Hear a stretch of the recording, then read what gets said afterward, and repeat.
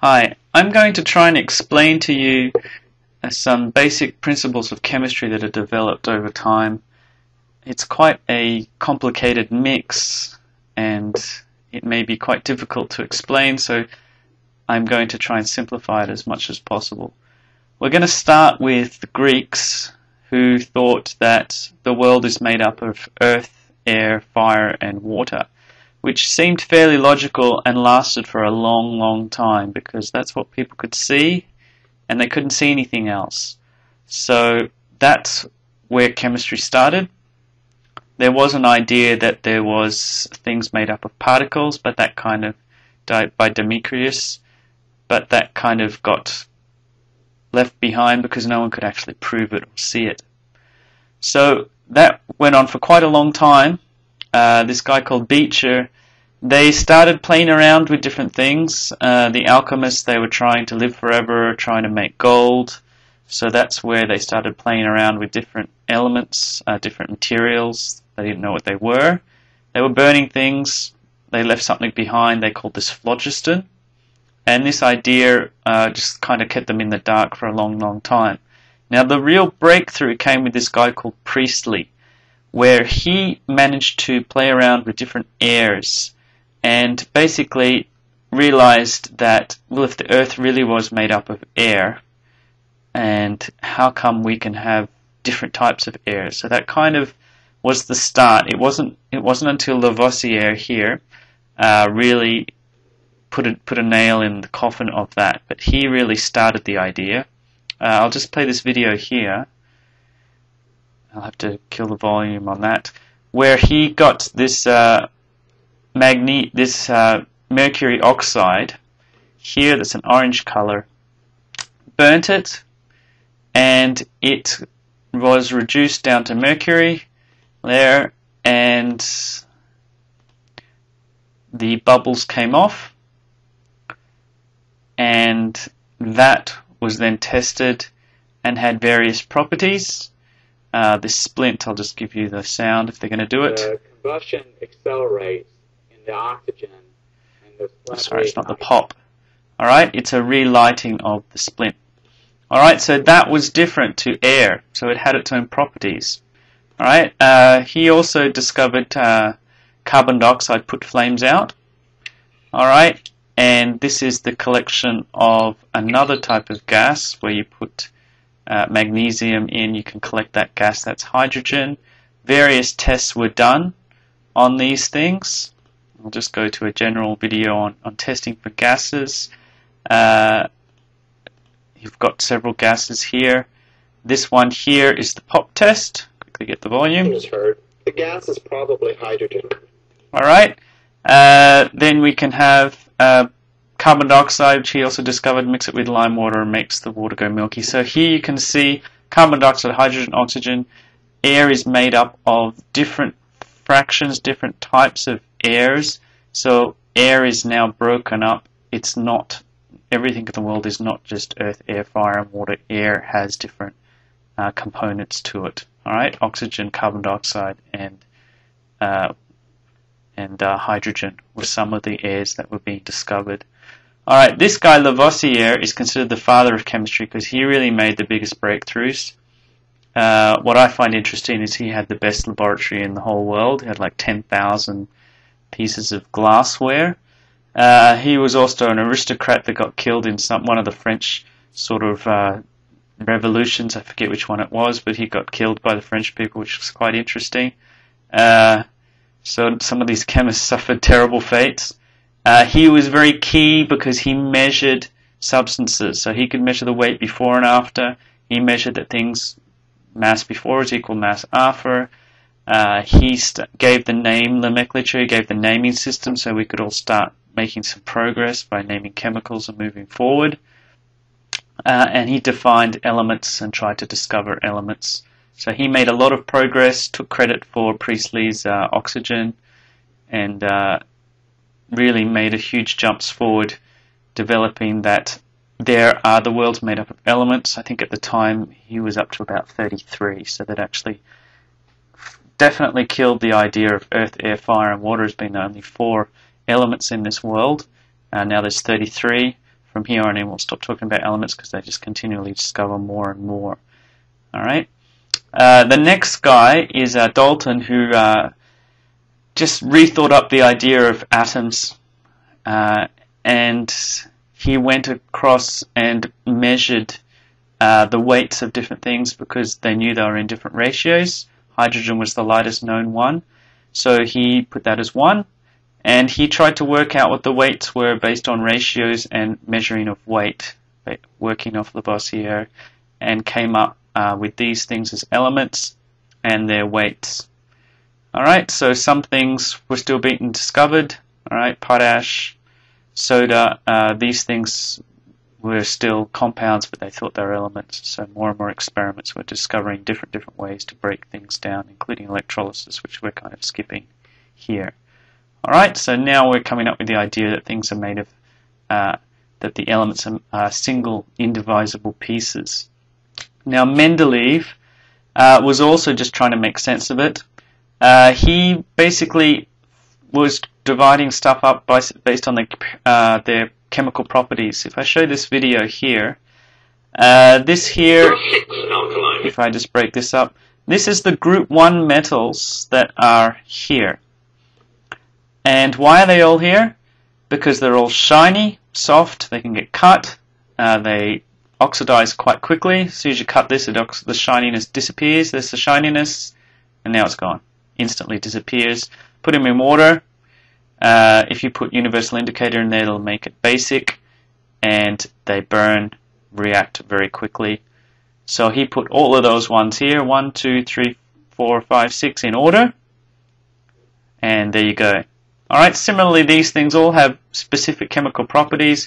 For instance, these non-metals here, if you burn them in oxygen, they will produce an acid when mixed with water, and that will become red. That's the case for all of these non-metals here when they react with oxygen. So he was lining them up all based on their chemical properties, and he found out that there were these repeating patterns. Alright, so that helped us a lot. Now with Thompson, he was the one who discovered that the atoms themselves actually had a negative particle inside. Alright, and I'll stop right there because I'll just skip to a video. It was here in Cambridge that the first clear evidence for smaller objects inside the atom was found. Many of the great scientists of history have walked these streets, and one of the greatest was J.J. Thompson, who became the director of this, the old Cavendish laboratory. In 1896, Thompson had just got his hands on this new piece of kit. Now, it's essentially a particle accelerator.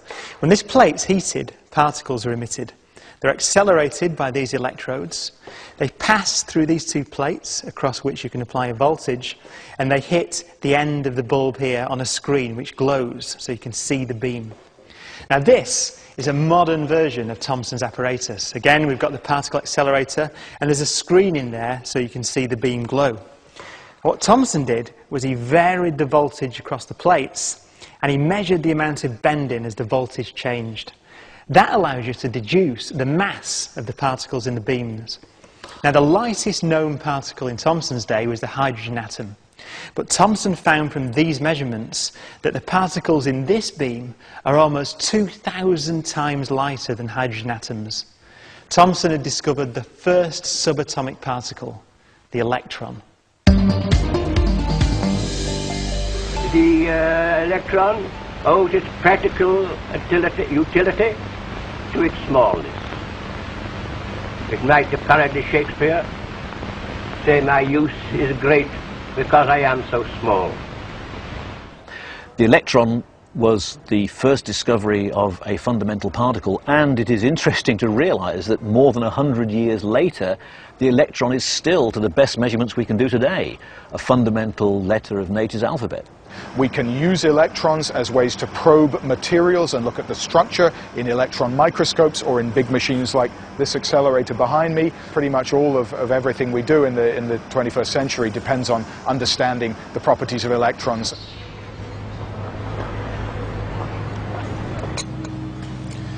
Thompson had discovered that the atom is not the fundamental building block of matter. There are smaller objects inside. So atoms could no longer be thought of as hard, indivisible spheres. But how did the electrons fit inside the atom? Thompson suggested that the atom was something like this muffin, with the negatively charged electrons embedded in a positive body. It would be a student of Thompson's that proved him wrong.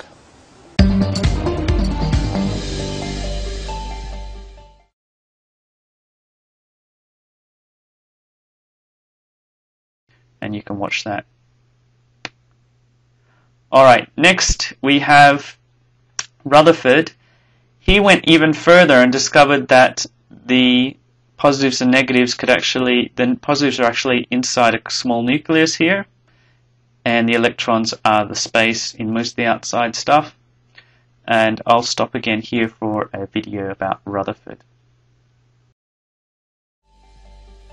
The mystery of how the electrons fitted inside the atom was eventually solved here in Manchester, in this building in 1911, by Ernest Rutherford. Rutherford was, in my opinion, one of the first proper particle physicists, because he used beams of particles as projectiles to explore the structure of matter. Now, of course, in Rutherford's day, there was no such thing as a particle accelerator. So he used the decay of radioactive elements to produce his beams of particles. This is Rutherford's original desk. And in fact, if you hunt around a little bit, you can detect traces of radioactivity 100 years later. Rutherford asked two of his students, Hans Geiger and Ernest Marsden, to fire some alpha particles at a piece of thin gold foil and see what happened. So imagine these tennis balls are the alpha particles. Now if the atom were, as Thompson had suggested, a kind of amorphous blob, then you'd expect the alpha particles to pass right through.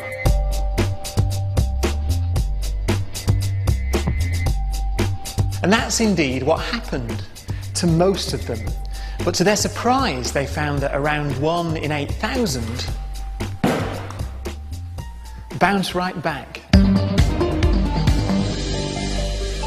After 2 years of puzzling over the meaning of these results, Rutherford realised that in order for the alpha particles to bounce back, they must hit something small and dense. So his new model of the atom was a bit like the solar system, with all the mass concentrated at the centre and the electrons orbiting like planets around the sun. Today we know that this picture isn't quite correct.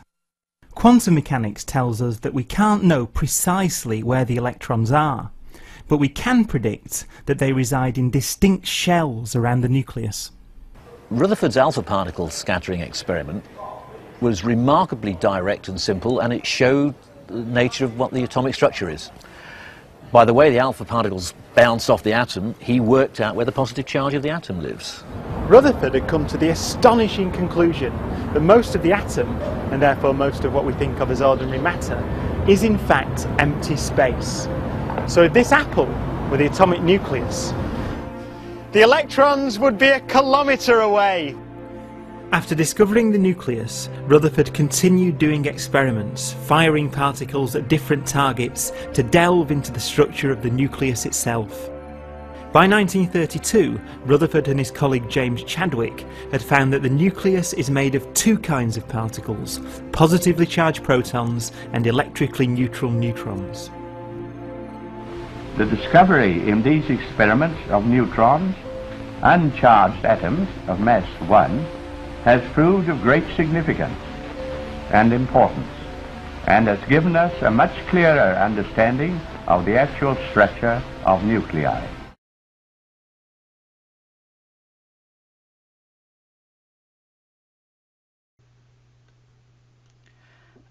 Finally, Bhor came up with the idea, based on the discovery of the planets and orbits, so forth, that they were spinning around.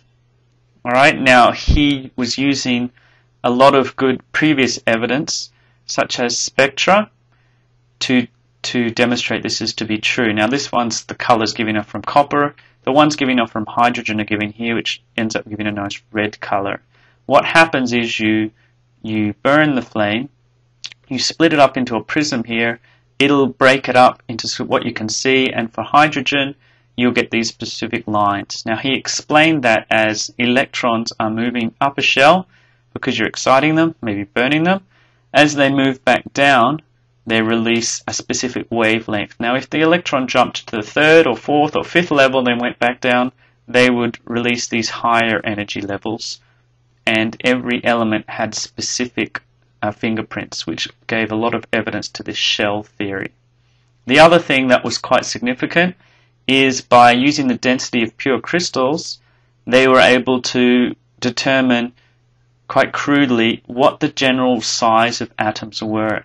And they'd worked out that Mendeleev was kind of on track here with these periodic changes of slowly decreasing, jumping up a shell, slowly decreasing, jumping up a shell, which agreed with what Bhor was saying, that things are in shells. And this is first, second, third, fourth shell. They get bigger because there's a bigger shell. The shells get smaller, so the atom size gets smaller because the shell's the same. The only thing is there's more electrons in each shell, but the number of protons in the nucleus is getting larger as you go across. Therefore, the pull on this shell is larger, and so the electrons on the outside are getting more and more attracted to the inner positive nucleus, so that's why they're slightly getting smaller as you go across. Jump up, gets big again to the next level, the next shell, and nothing changes. It's the same shell, but the protons are increasing. Therefore, the electrons are more closely attracted to that positive nucleus, so they get smaller. Those two things were fairly solid proof that electrons are in shells of some sort. Now, we won't go on to SPD orbitals and further developments. I will leave that for chemistry, higher level, standard level chemistry, and we'll just touch on Mosley because now we're starting to talk more about subatomic particles and mathematics and more abstract determination of what the atoms are made of. Mosley determined that the positive particles are protons, and interestingly enough, the atomic periodic table was actually increasing in proton number, which is quite a long time after the periodic table was accepted. He died in the war, which is a huge tragedy. I think Britain at that time banned scientists from becoming soldiers after that. So that's also another interesting aspect. Now there are further aspects. It's getting very mathematical after that, but that should give you a general understanding of the way that we use evidence and experiments to work out and discover more about science and atomic theory. Okay.